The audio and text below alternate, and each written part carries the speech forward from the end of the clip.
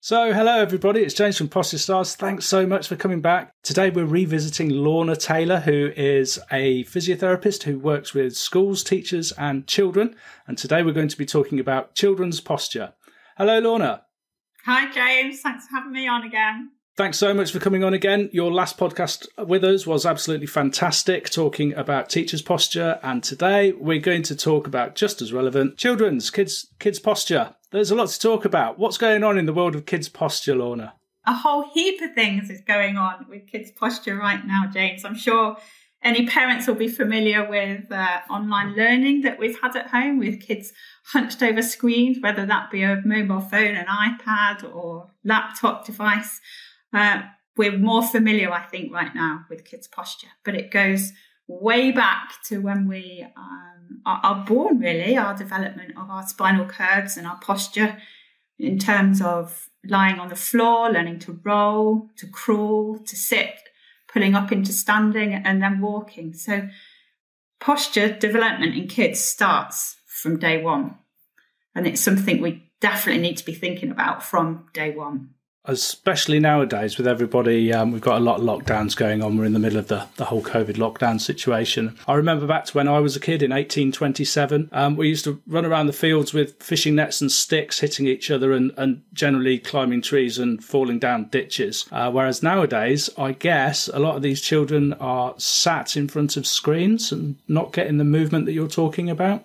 Yeah, you're spot on there. I think it's several reasons. I think personally, as a parent, I felt socially that can I really let my children of 8 or 9 go out to the park without a parent for fear of something happening? You obviously newspaper stories of terrible things that are going to happen, which are so incredibly rare, but it's always brought to the forefront of our mind. And I think we are perhaps more risk adverse as parents.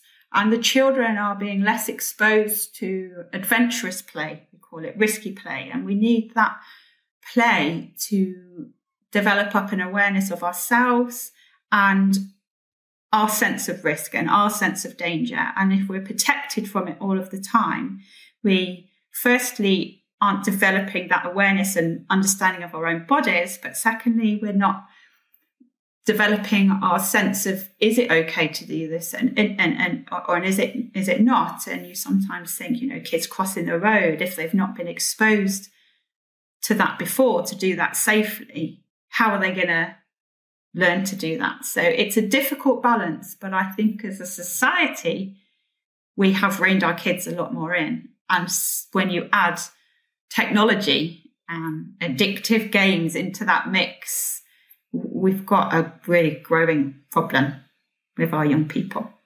Yeah, I agree. So we've got a couple of things you're mentioning there is in developmental terms, there's the physical development that comes with those exaggerated movements that come with play, and the cognitive development that comes with the risk associated with that play. And then we're just starting to talk about gamification and gamification of healthcare, particularly for children. But the issue with that is that these screens can be very addictive in terms of screen time. So how do you manage enjoying gamifying healthcare with your children at the same time as getting them away from those screens? What's the answer?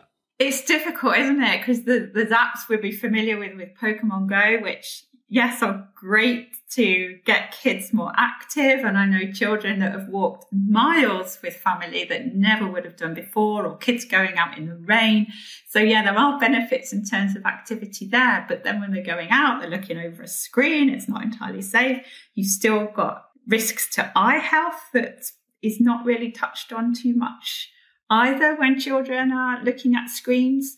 So I think it is about balance, but ultimately it's a really difficult job being a parent. It's a really difficult role growing up as well.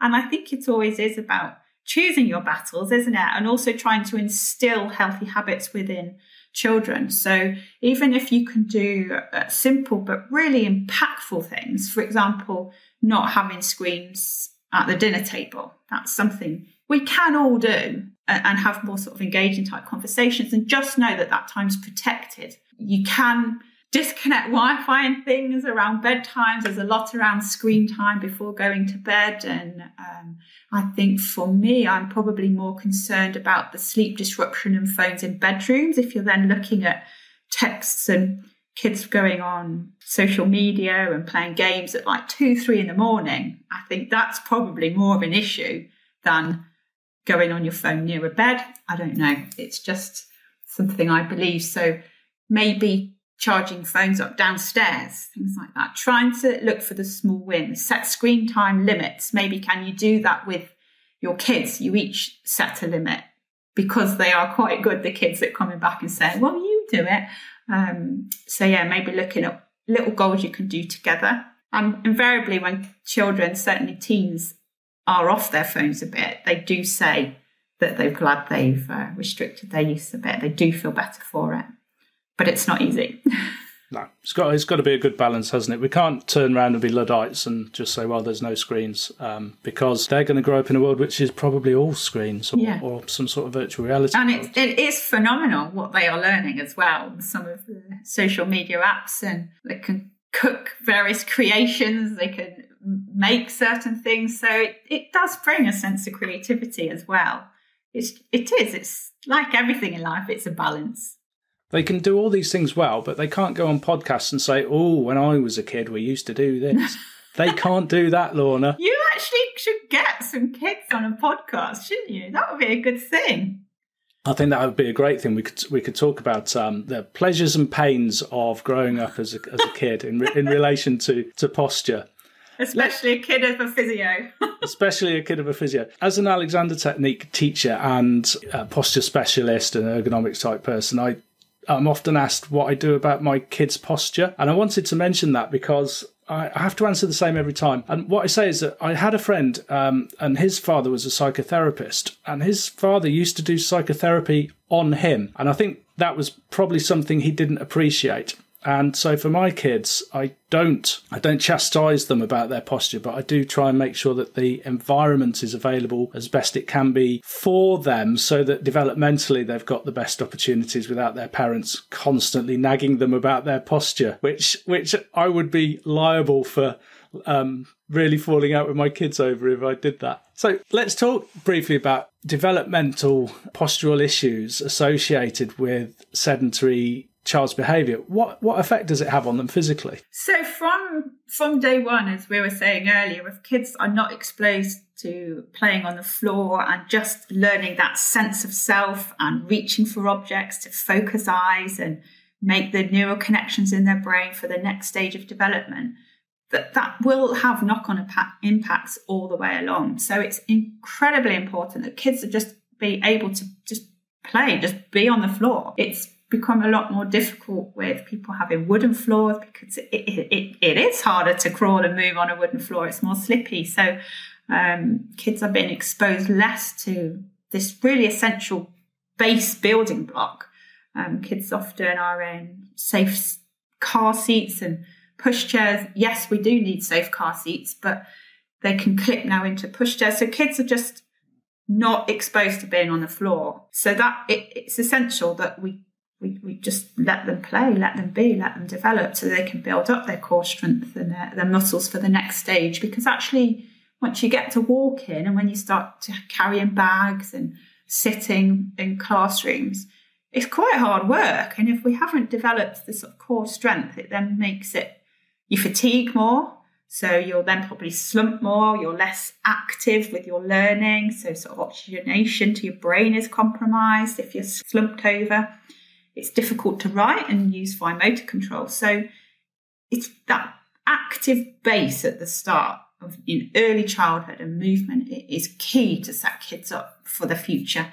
And that's when we can then start looking at equipment and furniture and workstation setup to support them further. When I bought a sit-stand desk, I went the whole hog and I went extra to get one that goes really low so that my kids can sit and do homework at it with me. A lot of people don't get that opportunity, and their kids are doing homework on the kitchen table, which is normally 73 centimetres high, on a kitchen chair, which is normally too low even for an adult to rest their arms comfortably and write or to use a laptop. Are we missing the boat in terms of children's posture for homework?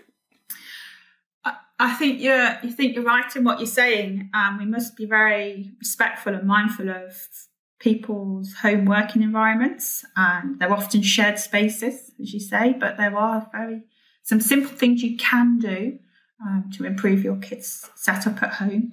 And it can be like putting a wedge cushion on the seat so their hips are sort of tip forward, their knees are slightly lower than the hips, so they're having a natural, more upright posture. A rolled up towel, or even socks filled with tights to make a lumbar roll, as it were. So just to roll up and pop in the base of your back. And if feet aren't touching the floor, just a box, or I think a lot of us have had a few home deliveries. So just a simple box under your feet, so you've got contact with the floor and your legs aren't swinging. And just getting them up, moving. Simple investments could be a laptop, a separate keyboard and a mouse for a laptop. Make a laptop riser. Just if you've got any bits of wood at home, use a box again, but try and get the laptop at eye level. And I think if the one piece of advice we could give our kids as they move progressively through this world of technology, and are never going to be far from a laptop, I feel, just to think about that laptop height, because I think if we can get that bit right, you will then find that you can sort the seating out more easily. So that probably would be my one bit of advice, if you can only do one thing. But yeah, it's a combination, as you know. I don't know, what are your thoughts on that? Well, I like the idea of getting them sat comfortably, and to do that in most of our household chairs, they do need that support for their feet. It's really important. It just helps them sit better. And then in relation to that, getting the screen in front of them, I have to admit, because the laptop at home serves two purposes. Firstly, I'm recording this podcast on it. And then secondly, it also goes off as a homework machine for the kids. So when they're only doing 10 or 15 minutes homework, it doesn't always get connected to an external keyboard and mouse, which is heresy, which is absolutely terrible. I think for 10, 15 minutes, I think the key is, isn't it, that regular moving of position. Yeah, they say, don't you, your next posture, your best posture is always your next posture. Just keep moving. So 10, 15 minutes is fine. I think for the older kids, that although they're not doing exams necessarily this year, but just so many tests in replacement, it seems that's maybe they can set a time on their phone, like every half an hour they stop, they stand up, they stare at sort of 20 meters in the distance for 20 seconds just to try and relax their eyes as well, and blink tightly. So yeah, just the factors that we'd think about in the office workplace and for adults are just as important for children. I agree. It's exactly the same thing for adults for children. I'm reminded of Alan Hedges' 3 S's, as they're called. Professor Alan Hedge was recommending for every 20-minute sitting, we stand for 8 and then stretch and move around for 2. I think that works quite well with kids as well, because I notice after about 20 minutes, the kids start to get a bit fidgety and a bit fed up. So a bit restless. I think as well, fidgeting in schools, probably a real bugbear of saying to children, don't fidget. Well, actually, they're needing to adjust their position. If they're fidgeting, they've sat for too long, let them stand up. And coming back to schools as well, I find it heartbreaking that actually, as a punishment, breaks are cancelled, or PE is not seen as important as maths and English, and is sometimes dropped from the day. So I think in education around teaching the importance of movement for our future workers and the health of our children would be a great thing. It just seems at the moment that it's sit still, ignore your body, ignore its discomfort, and learn, so that you can go out and be an effective, productive worker later in life. And what we're doing is we're taking an orange and bruising it really badly, and then trying to sell it on the shop shelf. Yeah.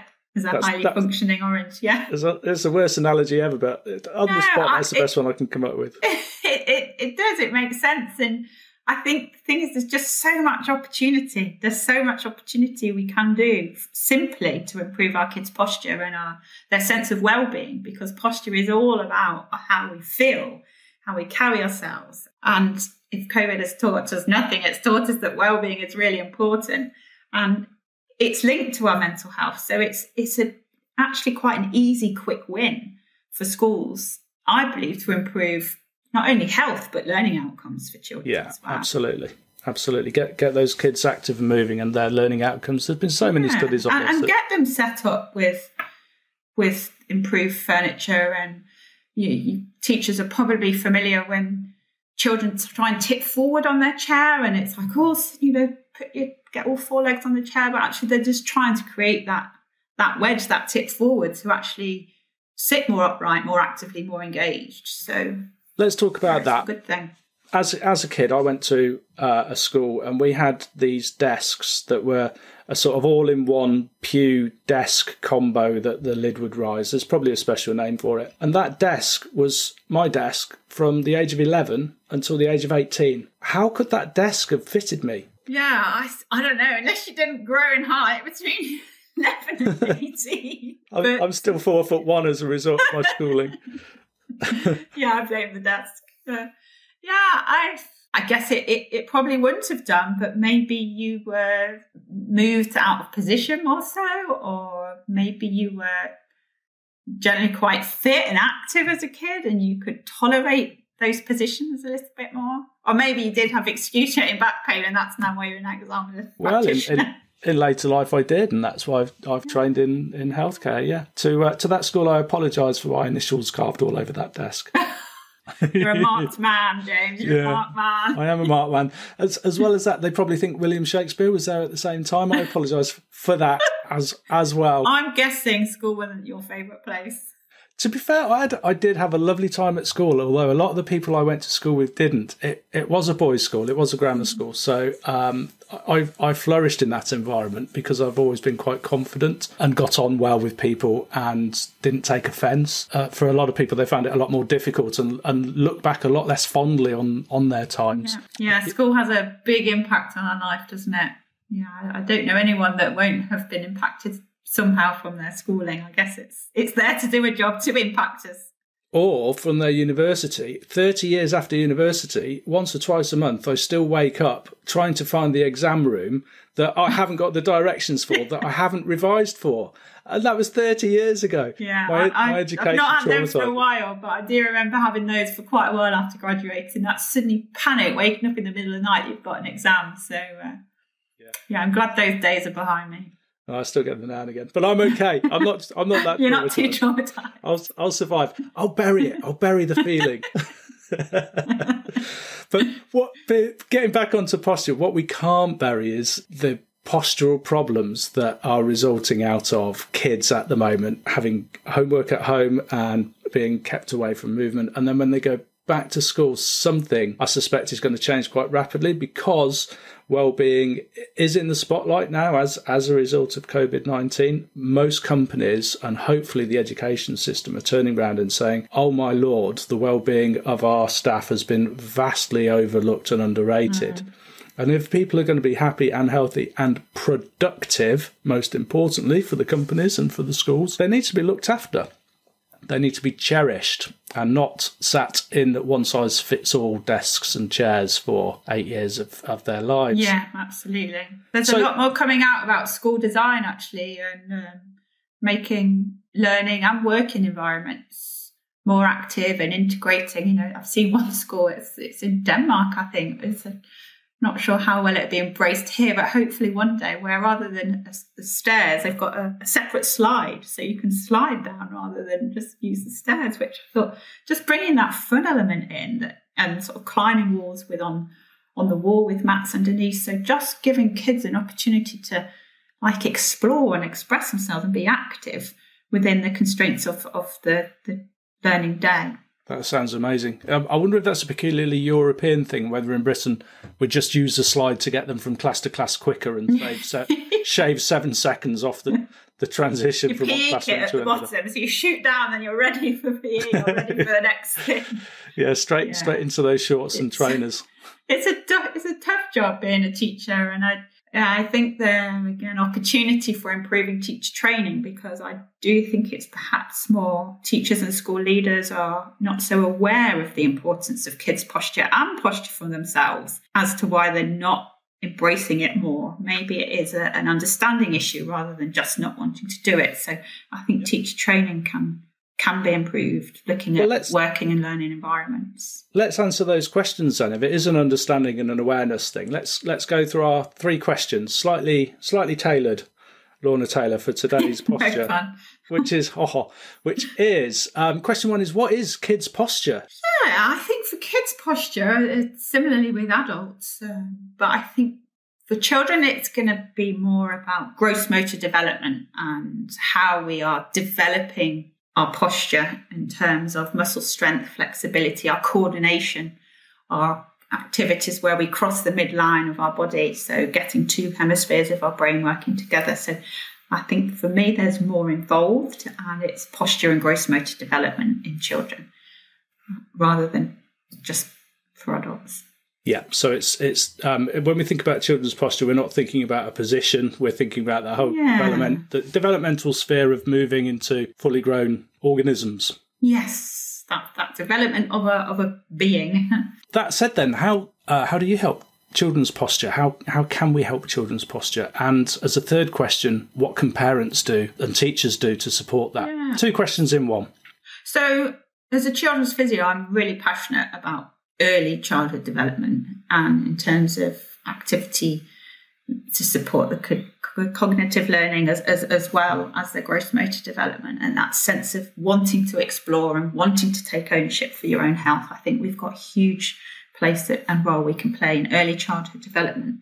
So I think that's something we can do, both as parents and teachers. And although you can want to do nothing more than take your kids to the park after a busy day, it is time so well invested. Even if you've got a garden to go out, set up an obstacle course at home, have fun moving, because if kids enjoy stuff, they will want to do it more so. And we all know that good habits are formed early on. So if we can instill that sense of wanting to move, wanting to be active when our kids are young, then we are setting them up for a much better future. So that's something we can all do, and from schools as well. And then leading on more from the early years, thinking of primary age children, again, coming back to movement, looking at active travel going to school, looking at nutrition. Obviously, if we are overweight, we're going to have more stress and strain on our joints. It's then harder to move, and you feel less comfortable when you're hot and puffing and you're struggling to keep up with your friends. So good nutrition at home is really important. And that is possible on all sorts of budgets. So sensible eating at home and school will also help. And then moving it more so into secondary, when kids are more sedentary and they're having longer periods of time on computers, looking at their furniture and their workstation setup as we would with adults. So looking at the desk chair combo, looking at height of screens, any apps you can, time apps to limit your screen time, ones that you can plot hydration, for example. So using the adjuncts available to support you, because there's lots out there now. There are thousands of companies who are poised and ready to help school children, and we just need the education system to give it the thumbs up and say, yeah, we're going to invest in our kids and look after them. Yeah, and understand it. I still think we're trying to, not necessarily sell is not the right word, is it? But we're trying to share our passion with people that still aren't fully aware of why they need to do it or understand why. But I think as there's more education within schools and within families, that actually, there's some really simple things you can do that can make a big impact. I think we'll have a greater take-up and belief in what we're trying to do. I really hope so. In industry now, the financial side of industry is drilling down into wellness and seeing it as an opportunity rather than an expense. I just feel that maybe on education, they're lagging behind that somehow and not seeing it as an opportunity. Yeah. And I think it would be brilliant to have some research looking at teacher health and wellbeing on impacting children's outcomes, because we know office workers are more productive. Well, actually, if you've got teachers that are more productive, the product, the service offered by schools, the product is a kids future, essentially. And if that can be impacted, as it were, other outputs for organisations, that's huge. And maybe if schools thought, or kids thought, actually, if I've looked after my health and well-being, I've had that instilled in me, I know how to keep myself healthy, safe and well, and I can be earning an extra 10 grand a year because of it, I think that's when people will be more interested. But that is data we're never likely to get in the near future. But if you compare other studies, I think schools have got a huge opportunity to really have a great impact. I think so. You could look at a child's lifetime as a tree, and if you've got a tiny little sapling and you chop a little branch off and break it in half here or there, that affects the whole of the growth of the tree for the next 80, 90 years. Whereas if you take an 80 or 90-year-old tree and snap a twig off at the top, then you haven't really made that much difference. No. So it's... And coming back to your thing as well about giving advice to your kids, I wouldn't, as a physio, sort of be saying, oh, you need to sit up straight and oh, watch when you're bending down like that. But I do like to think I've exposed my kids to risk. And although that is a bit scary as a parent, we've let them walk along the top of a wall with a handheld. One of them has fallen off the top of a kid's slide and broken her arm. And yes, you feel totally awful, but we assess that risk as safe. But she, dressed as Cinderella, I think the tights were a bit slippy to be standing at the top of a slide. But she then knows, let them climb up a slide. If it's safe, people aren't coming down, have that confidence to assess that risk. And they are fortunately very aware of things now. You never know in what's going to happen in the future, but just embrace it and go with it and give them those experiences because they're fun as much as anything else. You've inspired me, Lorna. I'm going to close off our podcast now. I'm going to take my children out into the garden and I'm going to balance them on top of a really narrow brick wall or something and throw balls at them and see how it goes. Get them up a tree, get them rolling down a big grass bank. Even I was running with our middle one the other day. We went and did an off-road run and there was a massive hill. She's like, can I roll down it? She'll be 17 this year. I suspect the sheep poo. Just avoid the sheep poo, thinks the parent. All right, everybody. Just embrace it. Embrace it. You heard it here. Our best advice for kids' posture is to get them moving and get them away from those screens, or at least use those screens sensibly and have break times away from them. So with all that said, I am going to go out and play in my garden. Everybody, thank you for listening. Thank you, Lorna. Thank you.